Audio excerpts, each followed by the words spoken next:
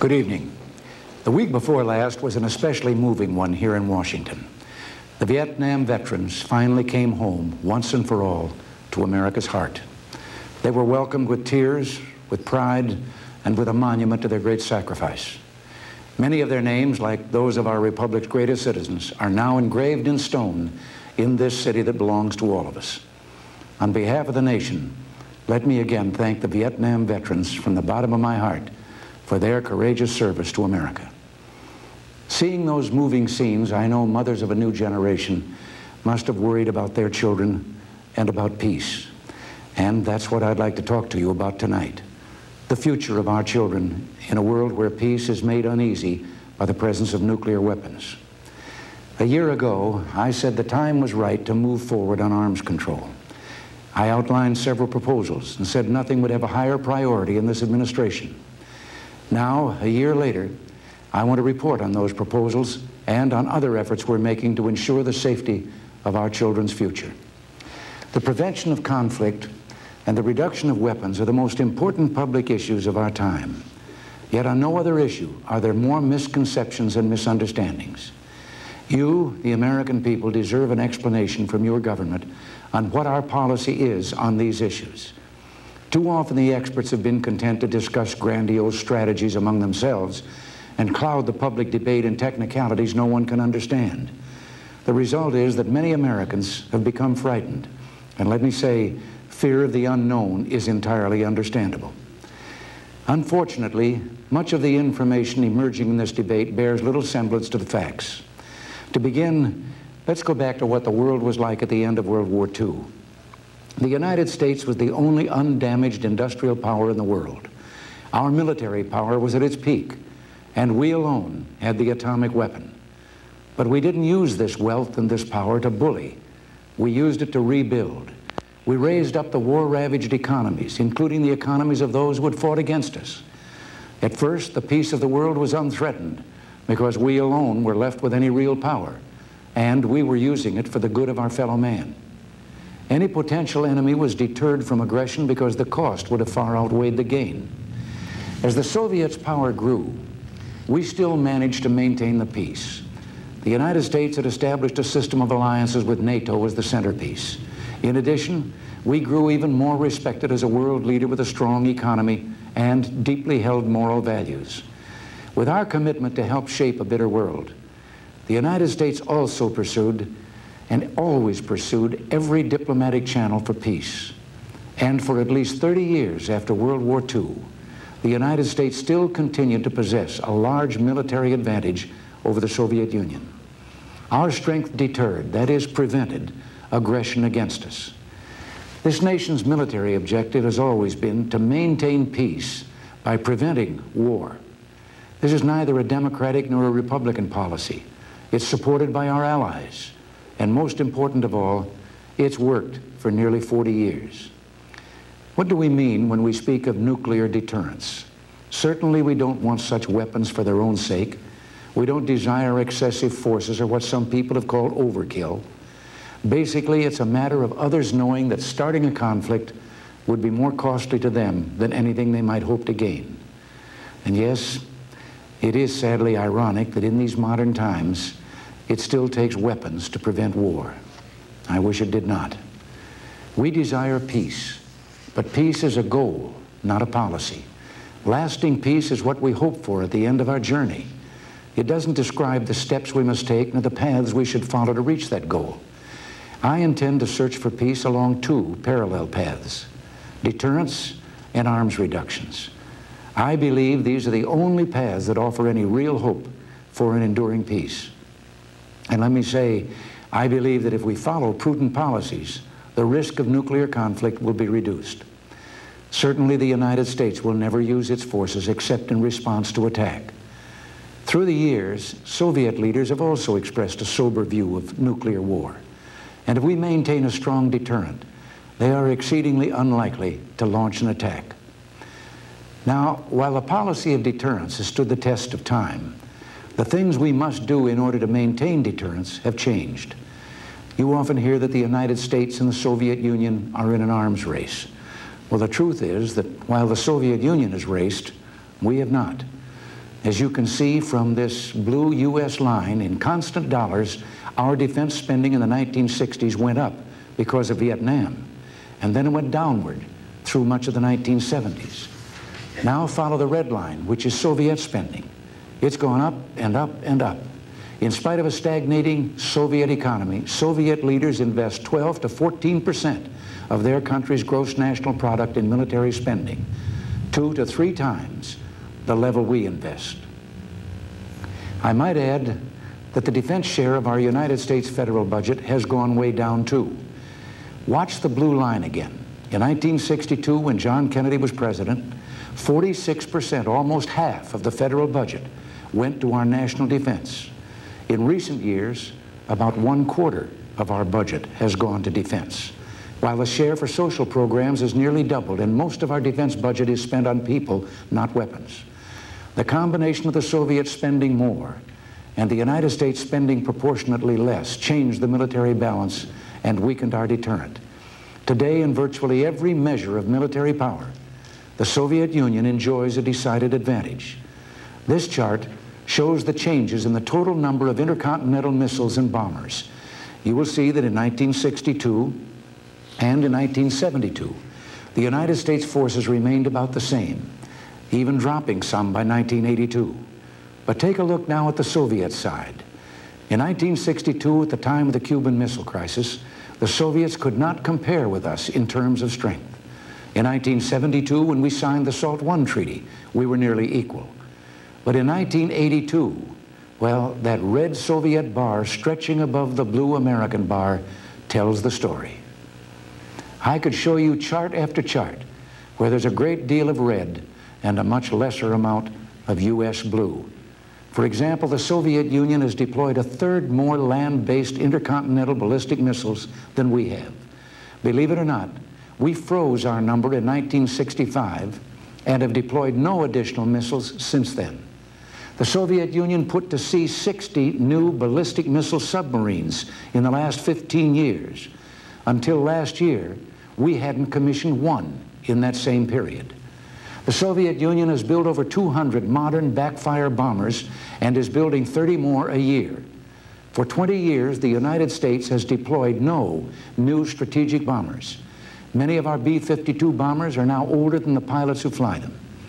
The Soviet Union now has 600 of the missiles considered most threatening by both sides. The intermediate range missiles based on land. We have none. The United States withdrew its intermediate range land-based missiles from Europe almost 20 years ago. The world has also witnessed unprecedented growth in the area of Soviet conventional forces. The Soviets far exceed us in the number of tanks, artillery pieces, aircraft, and ships they produce every year. What is more, when I arrived in this office, I learned that in our own forces, we had planes that couldn't fly and ships that couldn't leave port, mainly for lack of spare parts and crew members. The Soviet military buildup must not be ignored. We've recognized the problem, and together with our allies, we've begun to correct the imbalance. Look at this chart of projected real defense spending for the next several years. Here's the Soviet line. Let us assume the Soviets' rate of spending remains at the level they've followed since the 1960s. The blue line is the United States. If my defense proposals are passed, it will still take 5 years before we come close to the Soviet level. Yet the modernization of our strategic and conventional forces will assure that deterrence works and peace prevails. Our deployed nuclear forces were built before the age of microcircuits.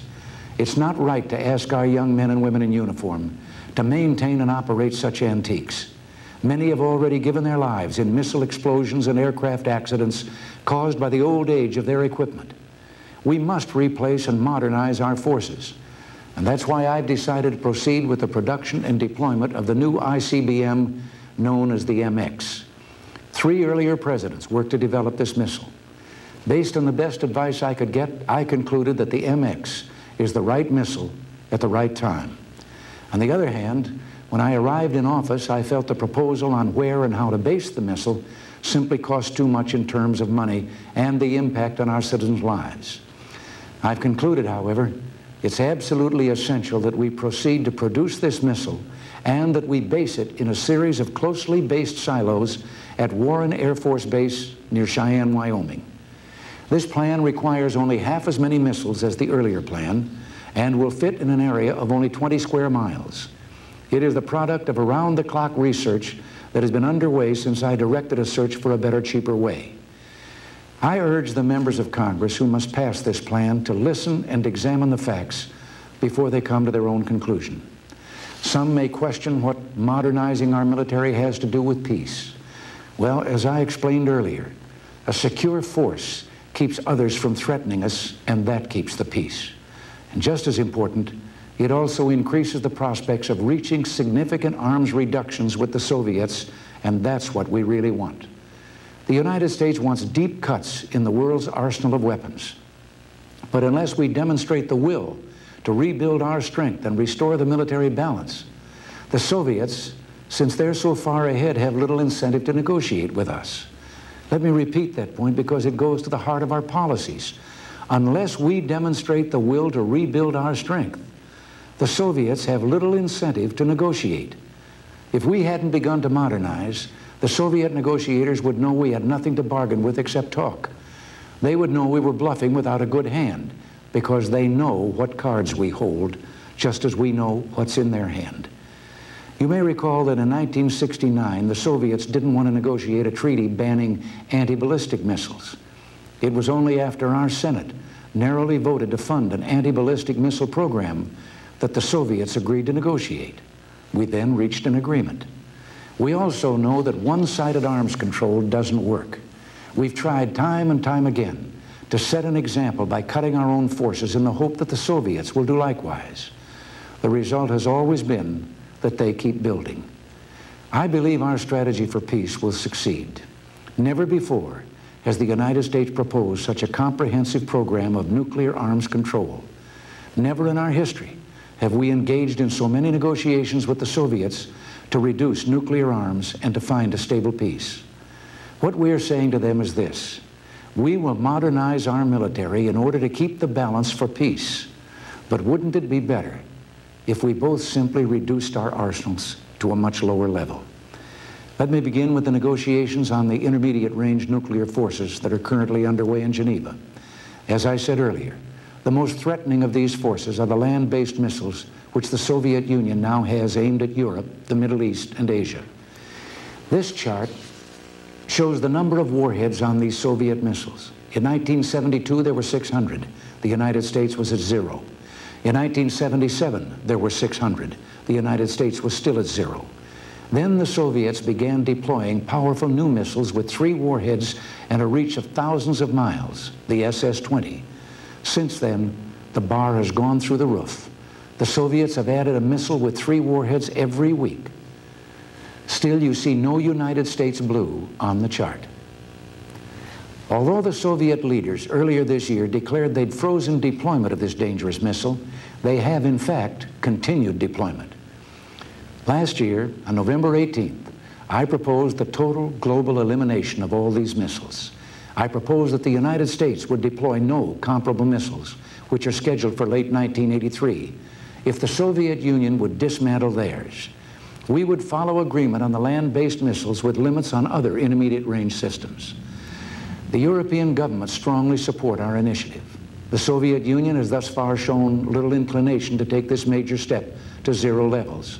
Yet I believe, and I'm hoping, that as the talks proceed and as we approach the scheduled placement of our new systems in Europe, the Soviet leaders will see the benefits of such a far-reaching agreement. This summer, we also began negotiations on strategic arms reductions, the proposal we call START.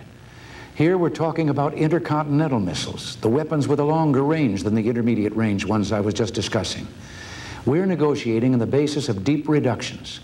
I proposed in May that we cut the number of warheads on these missiles to an equal number, roughly 1/3 below current levels. I also proposed that we cut the number of missiles themselves to an equal number, about half the current U.S. level. Our proposals would eliminate some 4,700 warheads and some 2,250 missiles. I think that would be quite a service to mankind. Now, this chart shows the current level of United States ballistic missiles, both land and sea-based. This is the Soviet level. We intend to convince the Soviets it would be in their own best interest to reduce these missiles. Look at the reduced numbers both sides would have under our proposal. Quite a dramatic change. We also seek to reduce the total destructive power of these missiles and other elements of United States and Soviet strategic forces. In 1977, when the last administration proposed more limited reductions, the Soviet Union refused even to discuss them. This time, their reaction has been quite different. Their opening position is a serious one, and even though it doesn't meet our objective of deep reductions, there's no question we're heading in the right direction. One reason for this change is clear. The Soviet Union knows that we are now serious about our own strategic programs and that they must be prepared to negotiate in earnest. We also have other important arms control efforts underway. In the talks in Vienna on mutual and balanced force reductions, we've proposed cuts in military personnel to a far lower and equal level. And in the 40-nation Committee on Disarmament in Geneva, we're working to develop effective limitations on nuclear testing and chemical weapons. The whole world remains outraged by the Soviets and their allies' use of biological and chemical weapons against defenseless people in Afghanistan, Cambodia, and Laos. This experience makes ironclad verification all the more essential for arms control. There is, of course, much more that needs to be done. In an age when intercontinental missiles can span half the globe in less than half an hour, it's crucial that Soviet and American leaders have a clear understanding of each other's capabilities and intentions. Last June in Berlin, and again at the United Nations Special Session on Disarmament, I vowed that the United States would make every effort to reduce the risks of accident and misunderstanding, and thus to strengthen mutual confidence between the United States and the Soviet Union. Since then, we've been actively studying detailed measures to implement this Berlin initiative. Today, I would like to announce some of the measures which I've proposed in a special letter just sent to the Soviet leadership and which I've instructed our ambassadors in Geneva to discuss with their Soviet counterparts. They include, but also go beyond, some of the suggestions I made in Berlin. The first of these measures involves advance notification of all United States and Soviet test launches of intercontinental ballistic missiles. We will also seek Soviet agreement on notification of all sea-launched ballistic missiles, as well as intermediate-range land-based ballistic missiles of the type we've currently negotiating. This would remove surprise and uncertainty at the sudden appearance of such missiles on the warning screens of the two countries. In another area of potential misunderstanding, we propose to the Soviets that we provide each other with advance notification of our major military exercises. Here again, our objective is to reduce the surprise and uncertainty surrounding otherwise sudden moves by either side. These sorts of measures are designed to deal with the immediate issues of miscalculation in time of crisis. But there are deeper, longer-term problems as well.